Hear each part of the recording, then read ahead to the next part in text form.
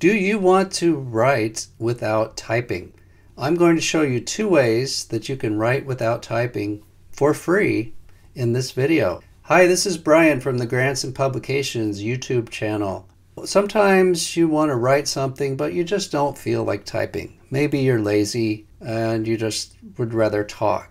Okay, that's fine. Maybe you're just trying to get your thoughts organized and you just want to talk it out and capture what you're saying on your computer. Or maybe you've got an injury to your hand or your wrist and you want to let it rest and recover, so you want to avoid using your hands as much as possible. Well, for whatever reason you have for wanting to write without typing, I'm going to show you how to do that, first with Google Docs and secondly with Microsoft Word. So Google Docs is totally free. All you need is a computer and an internet connection and a Google account. Now, Microsoft Word is free for a lot of people that are affiliated with the university, or maybe you have to buy a subscription. But once you have access to Microsoft Word, it's free to use this feature. You don't have to buy anything extra. Let's start with the Google Docs. Now, the trick is you have to do this in Google Chrome. Okay, you can't do it in Safari or Firefox or any other browser. It has to be Google Chrome. Let's just go to Tools and go down here to Voice Typing. Click that and then say Click to Speak. You have to allow Google to use your microphone. Hello, this is Brian from the Grants and Publications YouTube channel. I am demonstrating voice typing on Google Docs. You see that I am talking and it is transcribing what I am saying.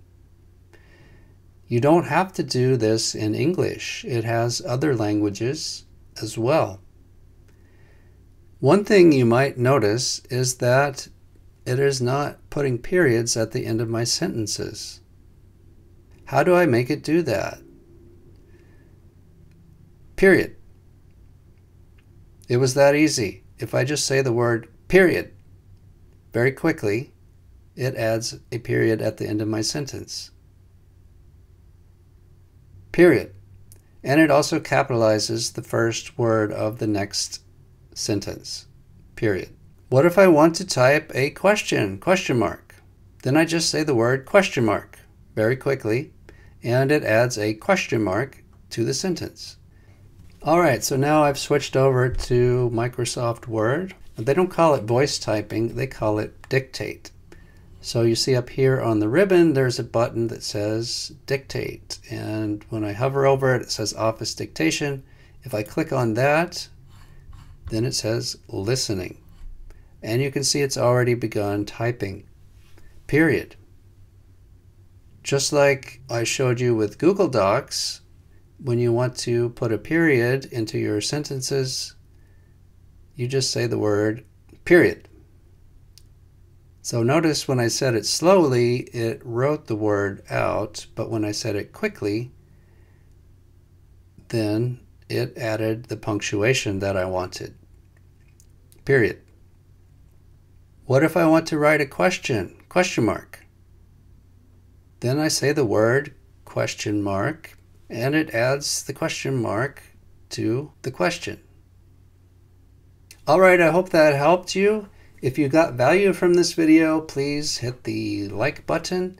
And if you would like to see more videos on scientific writing related topics, consider subscribing to the Grants and Publications YouTube channel. I'll see you next time, and happy writing!